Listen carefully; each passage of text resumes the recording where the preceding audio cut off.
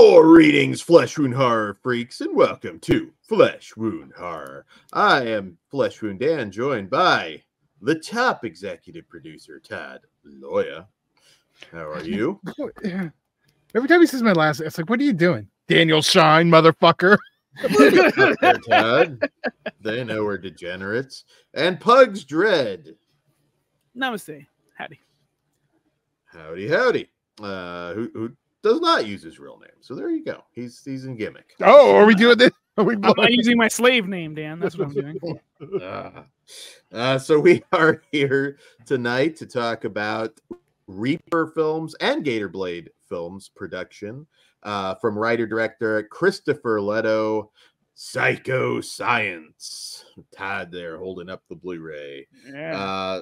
So in Psycho Science... executive producer Todd holding up the Blu-ray. Come on. Yeah. There you go. Top executive producer. He's one of the reasons this movie exists. It's a big deal. Top executive producer right there. He held all the cast hostage and made them work double time to make this happen. So there we go. So he gets shit done. Good job, Todd.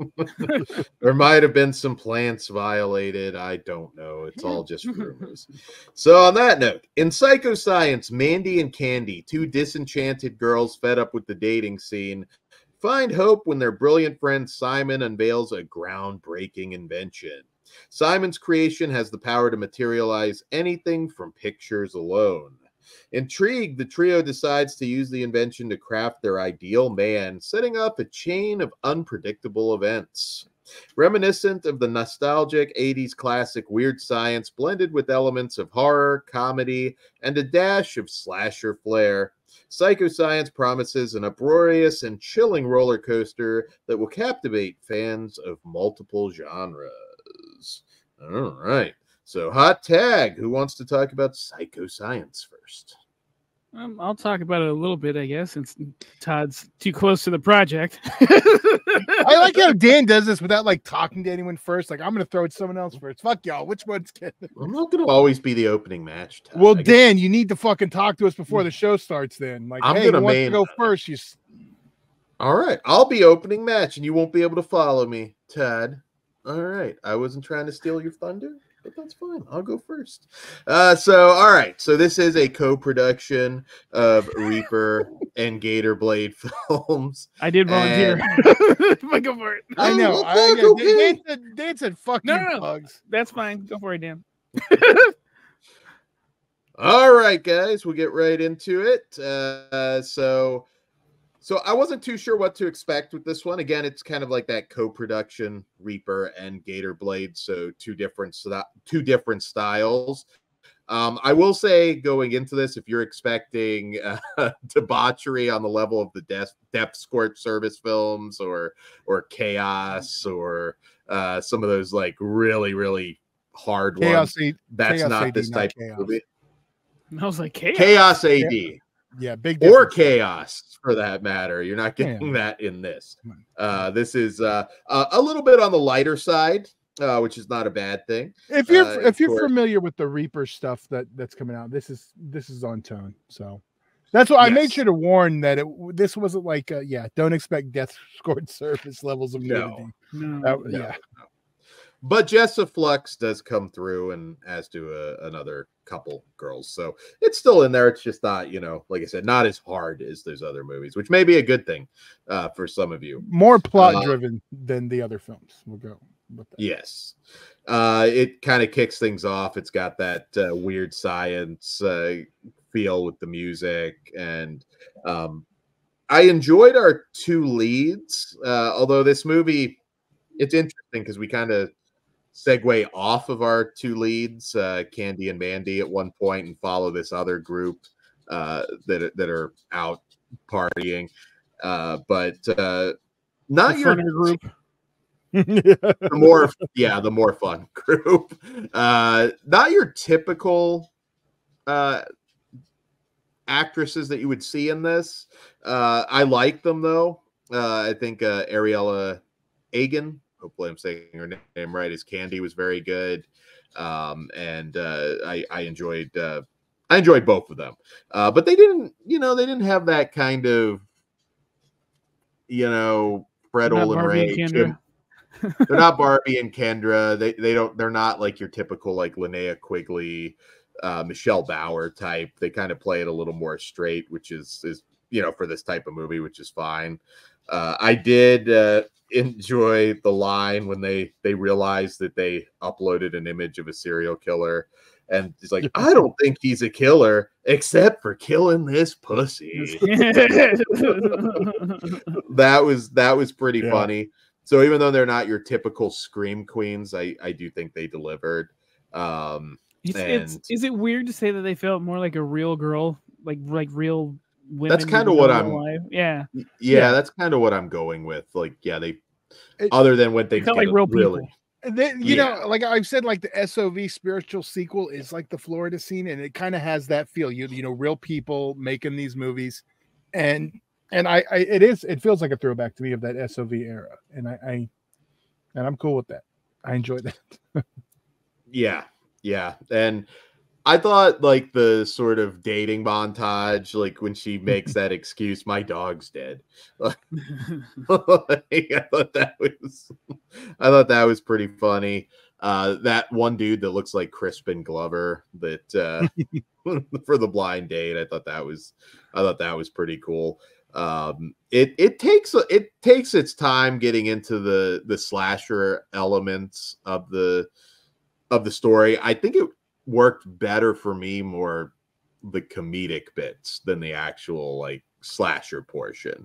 But it does what it's supposed to do for these sorts of B movies, and it put a smile on my face, and it made me remember the glory days of the 80s and 90s. It could have used a little bit of work on the slasher portion of things, but I did enjoy it. I'm kind of with you though. It's like it's a shorter movie, and I think I would have been more interested in seeing the Jessa Flux crew for the whole thing. But then again, I don't know how the blind they have date sequel energy where you got to get more fun and more blood and more boobs. I like the way we're kind of like two stories, like we have that, and then we're focusing on the second group, the more, as you guys called them, the more entertaining group, to lead up to obviously them getting killed. We got to introduce them. So I was fine with that, and then when we come back to our original girls and wrap up that portion, I don't know, I like the format, I like the way they did it.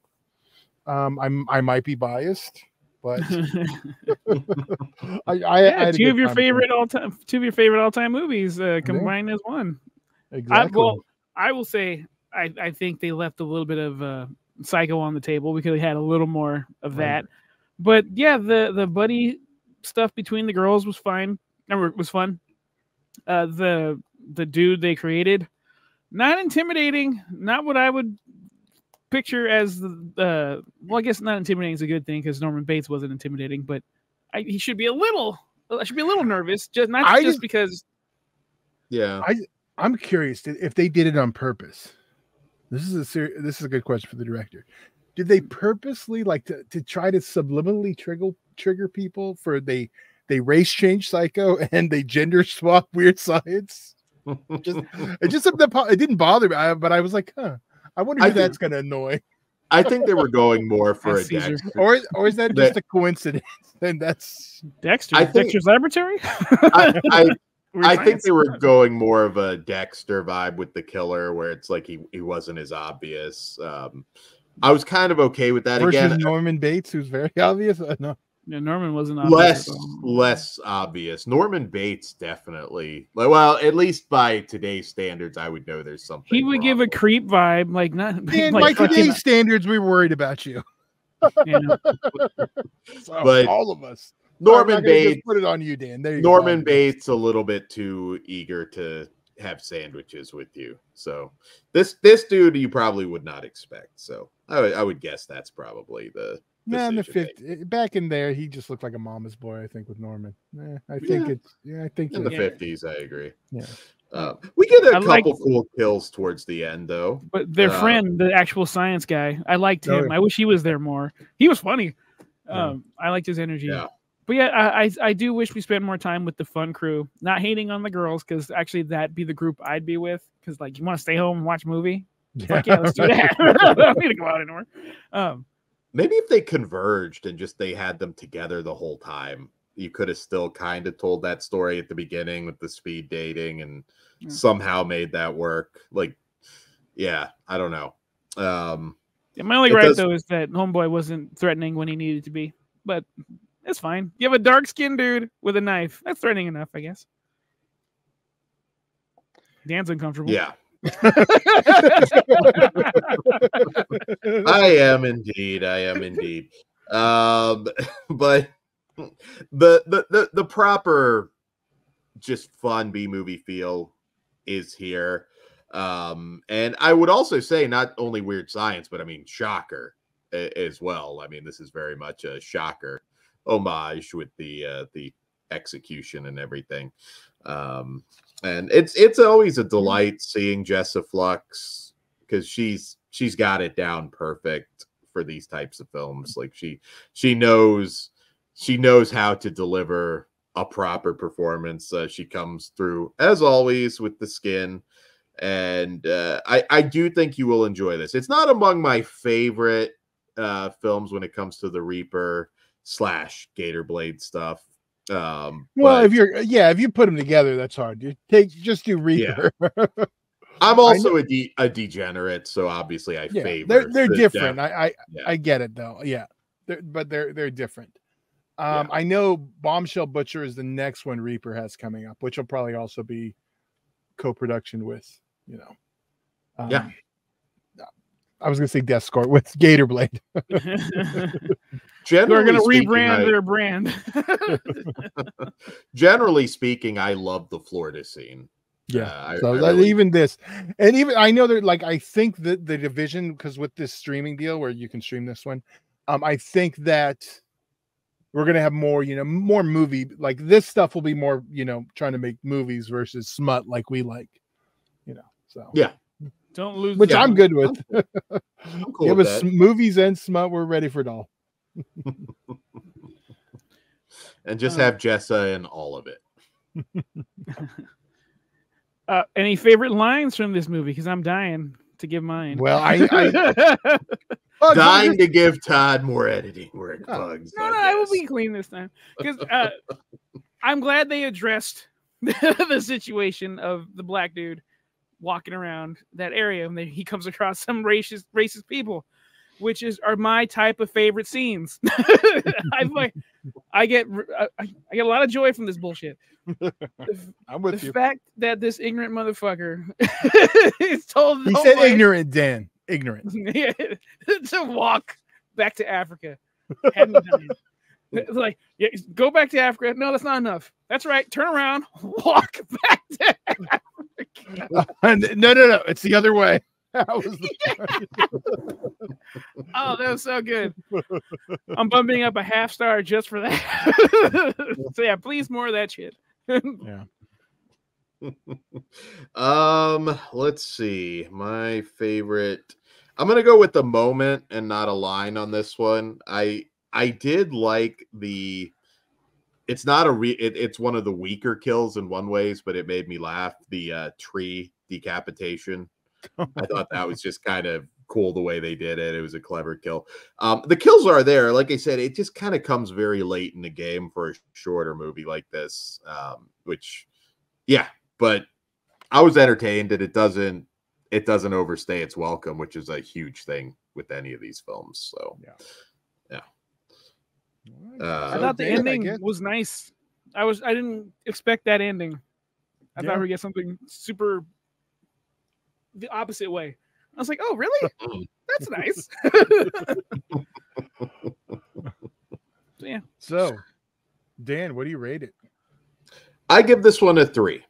All right. Pugs? With that racial interaction, I got to go 4. Out of 5. I'm also going to be good with my top.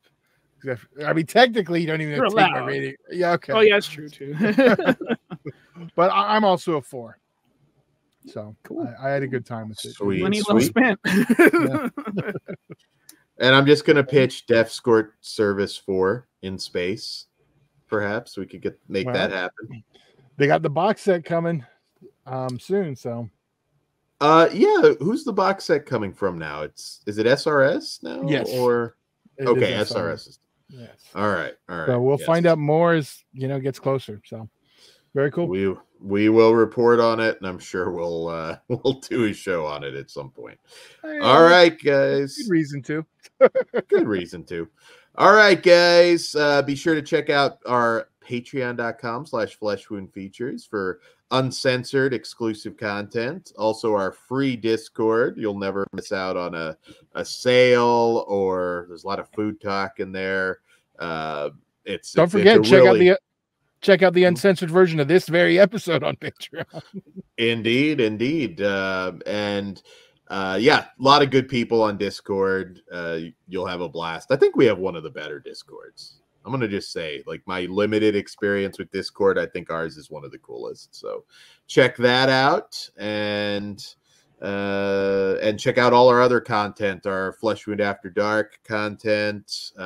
We got some big shows coming up, so don't miss any of that. And that's all I got, gentlemen. What say you? Was that you throwing it to me? Africa. Well, I didn't know if you had anything to fucking pimp. Come again hard.